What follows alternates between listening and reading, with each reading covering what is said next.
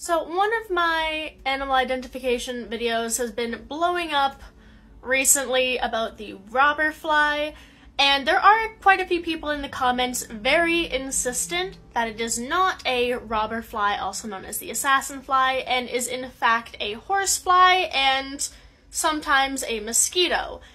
It's not. It is a robber or assassin fly, but let's go over some of the differences. Now, to start off, to mention, all three of these insects are in the order Diptera. They are true flies, so they are all technically flies, however, they are pretty different.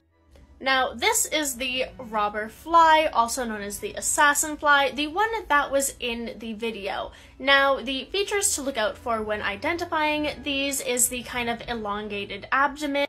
It is pretty long and pointy, as well as the very round thorax and the slightly pointed downwards head. Now, they are also rather big, typically between a centimeter and a centimeter and a half long, depending on the species, and they are quite bristly. They're kind of fuzzy, spiky. You can see all of those little hairs on them. And kind of a very important distinction is these flies are predatory, and they only really try to eat other insects, and they don't want to bite or really interact with humans. They're not flesh or blood eating like mosquitoes or horseflies, and they only really will bother or bite you if you bother them, trying to like swat them, or if you accidentally squish them. They don't really want to be around you. And also, importantly, this identification doesn't fully hold true. Like I said in the video where I was identifying one of these, there are some mimics, so the identification doesn't really follow in every single case. Sometimes they could be mimicking things like bees, but this is kind of just in general. Now this is a horsefly. You can see it looks quite a lot more similar to what most people think of when you think of a fly. It's quite a lot more robust and stocky. It doesn't have that really long and thin abdomen.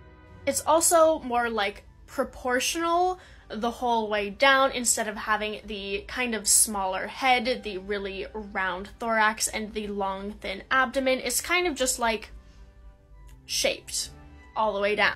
Now again, just like with robber flies, there are many species of horseflies, and this one does look rather similar to a robber fly. It is more of a robber fly mimic. However, you can still see it doesn't have that big rounded abdomen and really, really long, thin thorax. Nope, I got those mixed up. Round thorax, long, thin abdomen. Now, horseflies are also rather large. Depending on the species, they can range anywhere from 0.5 centimeter to 2.5 centimeters, but mostly fall around the 1 centimeter or so range. And horseflies are considered to be ectoparasites, meaning they are parasitic. They do want to bite you. They want to take chunks out of your flesh.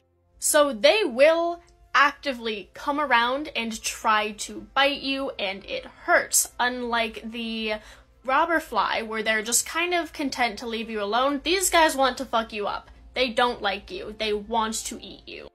And finally, the mosquito. Now, I'm sure everybody everywhere has been bitten by a mosquito at least once. Now, they are somewhat similar in shape to the robber fly. They do have that long, skinny abdomen and rounded thorax and downward pointing head. However, some main differences: their legs tend to be a lot longer proportionally, and they have a much longer proboscis. That's the sucking apparatus. If you look at the robber fly, the legs are a lot shorter proportionally. They don't go up as high, and they don't really have that long, distinctive sucking apparatus. And typically, again, this is not like a rule for absolutely everything, mosquitoes are a whole lot smaller than robber flies. They're not that big, and they're a lot more delicate. And again, they are considered to be ectoparasites like the horsefly. These guys actively want to take your blood, so they will land on you and harass you, as I'm sure everybody knows. So basically, bottom line, yes, while all three of these things are potentially annoying and painful, they are very distinct species. They are not the same, even though they are all within the same order, and I was right.